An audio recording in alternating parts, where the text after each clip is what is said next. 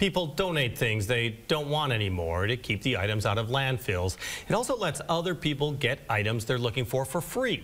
There are a couple of these groups operating in Cedar Rapids, and as KCRG TV9's Molly Swain found out, they've seen a lot more people looking for essentials during the holidays.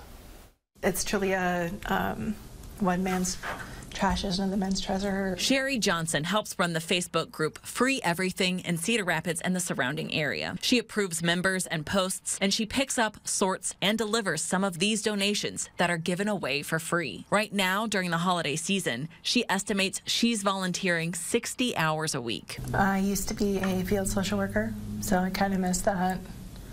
Being able to help other people. According to Johnson, the number of people looking for used items is way up. We are up 594 members in 60 days. So it's a huge increase.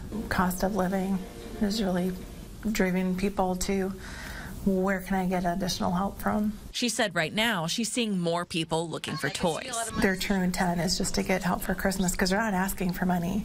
They're asking for, do you have any books that you can pass on? Do you have any gently used toys? Consumer prices rose 3.1% in November compared to a year ago. Johnson says persistent inflation also has some people just looking for the essentials. We have people on the site asking for breast milk or formula and diapers. Many online groups that work the same way, like freecycling, which started in 2003, focus on keeping items out of landfills. But right now, Johnson said, lots of people are just looking for any and all avenues of help. A lot of families out there are really struggling, so any help, especially this time of year, is just really, they're very appreciative of it.